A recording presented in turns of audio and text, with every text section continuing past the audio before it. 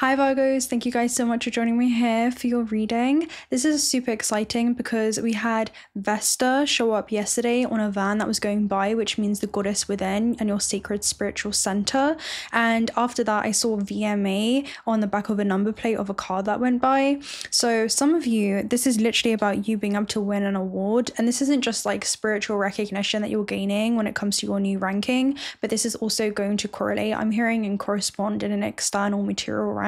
So some of you, this could be a raise in status due to recognition that you're gaining because you've unlocked your wealth code, for a lot of you, and that's been the wealth code internally, knowing that you are literally this life force full of infinite potential that's navigating this terrestrial plane. So it's a mark of honor, recognition. This could be you guys experiencing a wake-up call from life, especially when it comes to, hey Virgos, it's time to step into your full potential during this time, right? And you're realizing that your happiness cannot be found in other people, but instead you've searched within your soul and you've been able to learn how to be happy on your own. And it's within needing nothing of the external that is the reason why you're going to be gaining everything, right? It's like that reading that we did where it's like God is about to make you rich and famous because you don't want to be known, right? It's because you don't even want to be rich and famous. That's the reason why you're going to be rich and famous, right? It was the FAMA energy that was coming out where it's like the God is like, and the universe is like, FAMA, no, right? It's the asteroid of fame. Like, no, you're about to gain recognition, like whether you want it or not. I'm hearing the spotlight's on you and it's time to step into the limelight, right?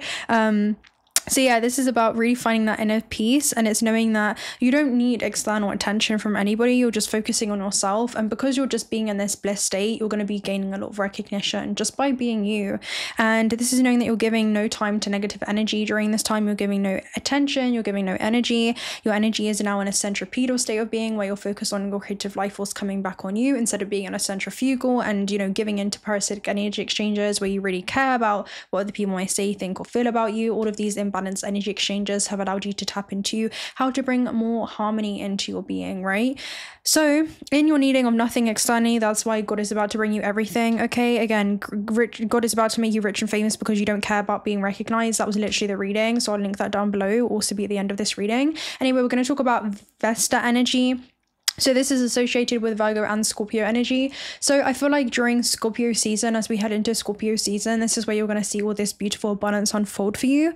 And it's one of the two complex signs in the zodiac, right? Virgo is an archetype for Vesta to focus on her work. This could be about ethics that include dedication, discipline, or perfectionism, right? And service. This is a way that you're able to be of service to the world.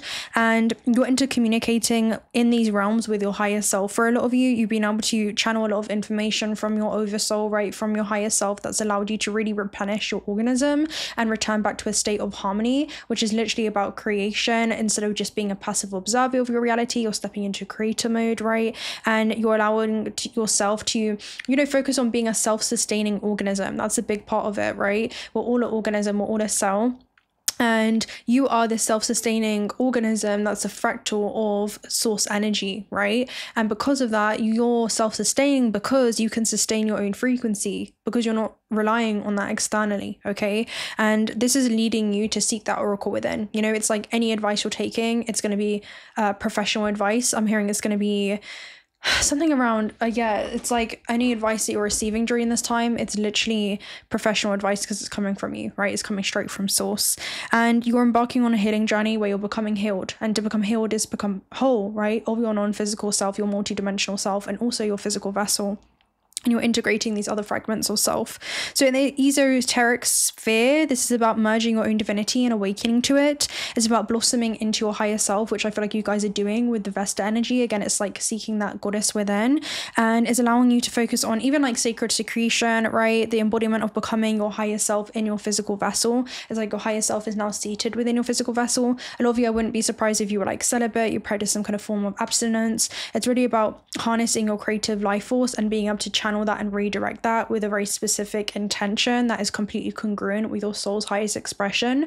Okay, so I feel like you guys are really almost just seen as a demigod during this time, where you've come into that alchemical marriage of the non-physical, married with the physical realm, married with your physical body, and you've come into that harmonious state where you're completely in alignment with that at all times. There is no contradiction, there is no divorce or separation between your intentions and actions. You're just consistently aligning your belief systems with your actions. There is no temptation to do otherwise, okay?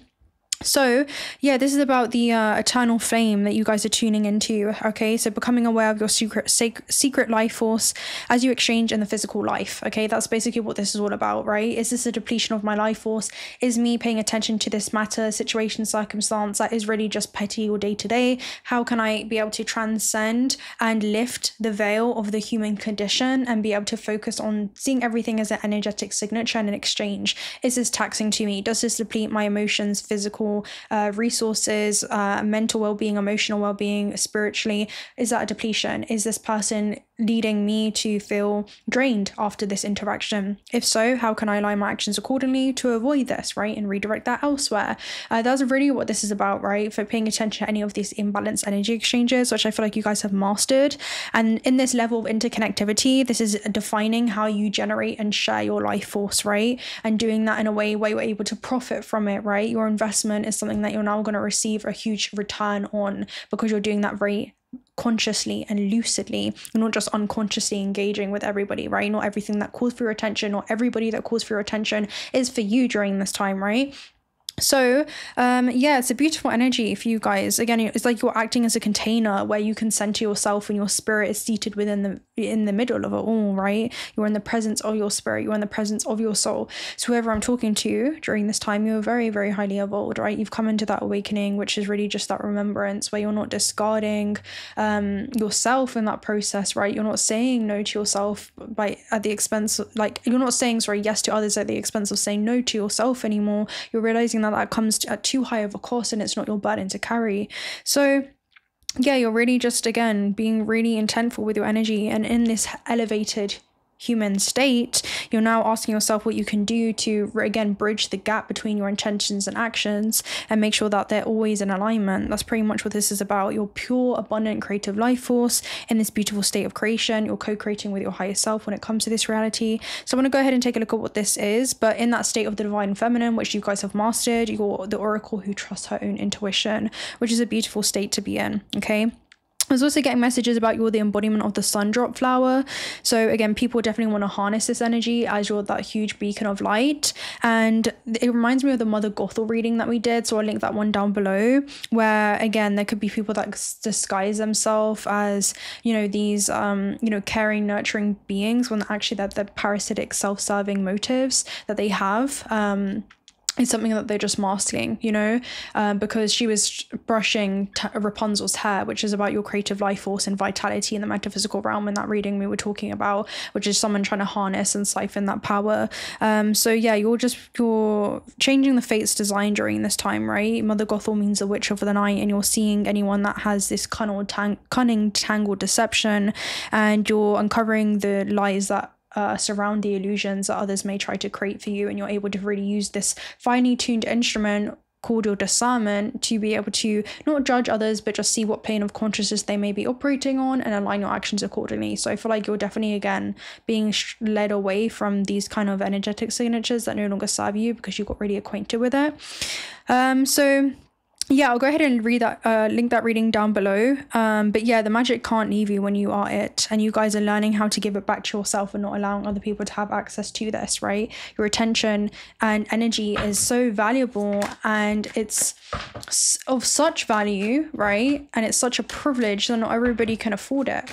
So that's the type of vibe that I was getting for you, right? We have the Emperor, so higher levels of establishment within your career and other life goals that you've set for yourself.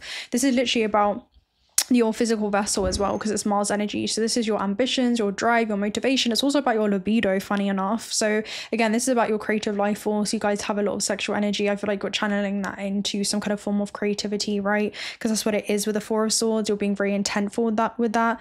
You're definitely focused on, I'm hearing intently on reaching like higher levels of establishment within your career and other life goals that you've set for yourself. And it's about even like a higher spiritual rank for a lot of you, I feel. We have the Three of Cups, so this could be very intentful when it comes to your connections with others. Some of you are focused on like creative collaborations during this time, just being able to have more emotionally fulfilling exchanges. You have the Devil at the base, so I feel like you've been able to see where people may like you for a good time but not like a long time, in any kind of facet of life. You may feel like anywhere you go somebody wants something from you, right? Any kind of self-serving parasite. Three of Cups as well, I feel like you're learning how to discern with Mercury and Cancer, not the things that people do but the things that they don't, right? Not the things that people say but also the things that they don't. You're reading in between the lines and you're paying attention to that gut instinct with Cancer energy, right? In regards to how you feel around people, you know, how do you actually feel? What's the energetic signature of that? And I feel like you've mastered this, right? The Emperor is about mastery over the physical realm. So I feel like you're just able to trust yourself. You know, you're able to trust that lens of discernment, which is really beautiful. With the Emperor, we have the World card. So yeah, definitely finding karmic completions when it comes to these physical, you know, cycles that you've gone through. This is also about integration, which is about healing, and healing is about becoming whole, right? So I feel like you're merging the non-physical and physical aspects of yourself. You have this, again, lens of discernment. It's like that death stare. It reminds me of the reading that we did where it's like the compliments behind your back go crazy, right? It's like you have a lot of people talking about you, like talk of the town, you're giving people something to talk about. And this is about having that neutral observation, right? Just seeing people and accepting them for where they are, just making sure that you align your actions accordingly. Three of Swords and the Three of Cups, I feel like you guys have definitely been heartbroken before, but I feel like it's something that you no longer take personally. It's almost like an opportunity that you're seeing throughout it all with the Seven of Swords, where people have walked in shoes of deception. Hey, maybe it's a blessing in disguise because now I can actually, you know, identify this when this does come about. So I feel like, again, you're really utilizing that, like, again, finely tuned instrument that you guys have curated. You're seeing if somebody like feels like it feels right in alignment with your visionary goals and bigger life goals. It's like if you can't see things clearly, this is the energy that I get. You know how wrong like the wrong things feel, right? That once something right comes by, you know it's for you. And now you know how right the right things feel, that if anything leaves you feeling confused, it leaves you feeling like you have clouded judgment, you know, whatever that is, it has this very specific feel to it, okay, instinctually, you know to avoid it. You know, I'm hearing avoid it like the plague here, right? Eight of Cups energy. Hey, I know that this person's words, they hold no value because their actions never really align with it, right? I can tell when somebody is a man or woman of many words but does not intend on following through with that whatsoever, right? Because you've been disappointed time and time again. So I feel like you're able to see that, you're able to accept it for what it is, and you've completely become disillusioned to what you were once illusioned to, right? It's like you're breaking down the illusions around the lies that people try to create, right? We have the Magician, so again, where people could try to manipulate. This is also like you knowing your preferences and desires because you've experienced the opposite end of the spectrum. With a Fool card, I feel like you guys are willing to just take a leap of faith. You're just leaving that all behind. The stories that have played out, the characters, and you're bringing forward those lessons, and now your knowledge is your torch, right? Your wisdom is your torch moving forward. Your awareness of yourself is your torch. And awareness is about how you respond to others, right? Your response to others is an awareness of yourself. And you know that you are powerful enough to just remain humble. You don't even have to announce this, right? You don't have to announce that you're okay. You're allowing people to see it at this stage in your journey, which is awesome. Okay, so let's go and take a look at an oracle message for you guys. We have Deep Knowing. I love this. And I was literally going to say you were seeking that oracle within. Okay, that's the energy that I was getting with oracle. I freaking love this card for you guys. All right, let's go and take a look at 43. I love this card. What the heck? 43. Okay, here. Okay, Deep Knowing, intuition, listening to the oracle within. This is literally what it says, guys. Empathy, hypersensitivity. Intuition is the faculty that allows you to enter into a dialogue with source, the consciousness that you're a part of but cannot see with the naked eye.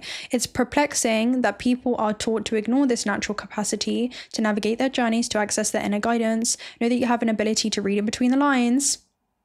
Virgo, what the frick have we been saying? Whoever I'm talking to, you're extremely psychic. Again, you had the Vesta energy, okay?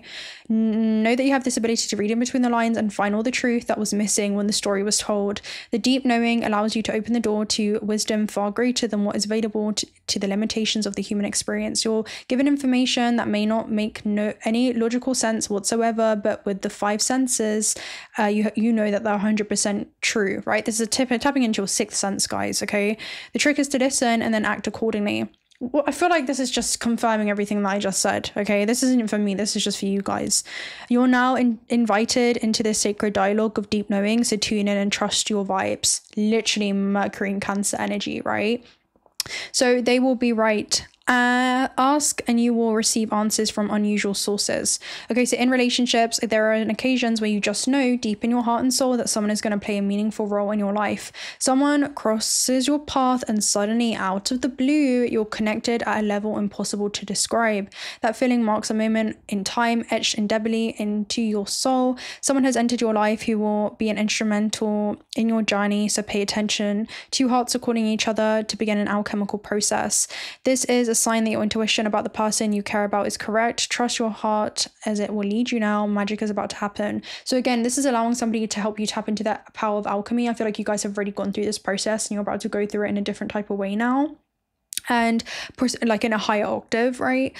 So prosperity message is knowing that your hunches are going to pay off, okay, especially when it comes to work, especially if you listen to them. It's time to take the risk and act, especially with the emperor, the emperor, and then you have the fall at the base. So again, it's like you're resetting this journey here. Anyway, this is knowing that within you there is an ocular consciousness, a higher and deeper knowing that transcends the machinist of the smaller thinking mind. At the deep level of your intuitive senses, you have an access point to the genius of the collective, the energies of all thinkers and creators, all inventors, all leaders, and all you need to do is leap into success that is available for you to tune into. This is an act of listening intently past the busy mind. Your genius awaits. Awesome. All right. All right, let's take a look at one of these messages. Why not? Let's take a look at an oracle message for you guys and see what you need to embody more of, okay?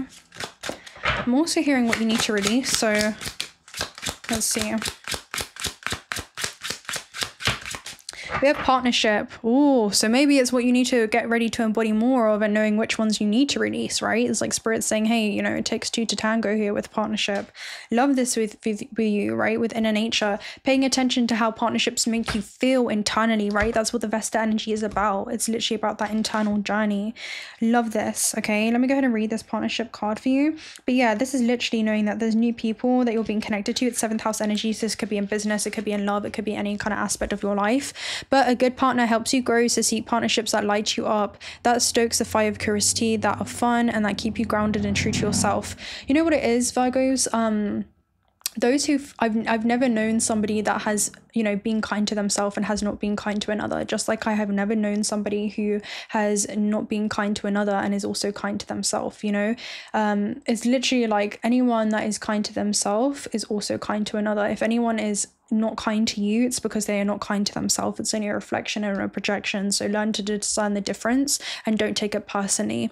First and foremost, make sure that you are a good and kind partner to yourself. Also, the other message I was getting is up to you if you want to take on the other person's suffering, right? Because that's a parasitic energy exchange. It's up to you if you want to take on the suffering that they're projecting on you, right? A hurt mind cannot love, so be mindful of your thoughts and treat yourself with care, okay? I feel like you're realizing that. You're realizing where people are not even, I'm hearing even built to, like they've built so many conditions when it comes to the limitations of their own belief systems within themselves and their own potential that will kind of bleed onto you karmically, I'm hearing, especially if you're like, again, you're part of these parasitic energy exchanges. And it just gives me the Mother Gothel energy. You know, you guys definitely want to watch that reading if you haven't already. You might just want to like, you know, refresh your memory. But there's something around that specifically that's coming up for you guys. Yeah, let's go ahead and get some tea leaf messages. And then we'll take a look at a spirit guide message and some angel ones. Muddled, unclear thinking for us. So again, I feel like if anyone leaves you feeling just like unclear, that's your answer. You know, that's your answer, guys. We have, again, temporary problems, clouds, right? If people leave you feeling like that 7 of Cups energy, if it looks like a snake, it moves like a snake, wait, well, it's probably a snake, you know? Some kind of recognition or reward that you're going to be gaining. I'm hearing from your guides when it comes to you operating this. Again, two-faced friend. Look at this. Take care. Enemies are working against you with that. Just Virgos. We have climbing the ladder towards success, right? Which is about ascension. You know what this reminds me of? Again, look at this. We were talking about awareness being your torch, right? Spiritual development, enlightenment, awareness and understanding, torch, right? Awareness is literally going to be your torch, guys.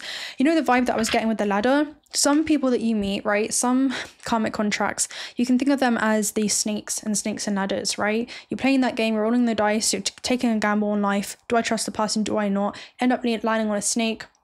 head, you go down to the tail, right? And then you have to kind of like get back from scratch to reach that next octave. You have to keep taking chances to move forward in life is what I'm saying. The world's not going to stop for anyone. There's other partnerships that you're going to meet where you can go up those ladders, right? And they allow you to discover new aspects of yourself, right? Bring out new facets within yourself. I just feel like you're rising above it, right? With whatever this is. You're just rising above it here. You're leveraging from this though. Like you're using this inconvenience or whatever it is as a way to accelerate along your path, right? You have both. You are highly thought of. People admire this about you, like your ability to benefit of what seems to be a momentary crisis, right? Where other people see an adversity, right, or something that is negative, you see it as an opportunity to learn something. We have hard work ahead with table, okay? You have news of a birth or new business opportunity at the base. So some of you, again, like you're excelling from this, whatever it is, right? Someone will gossip about all your secrets or parrots.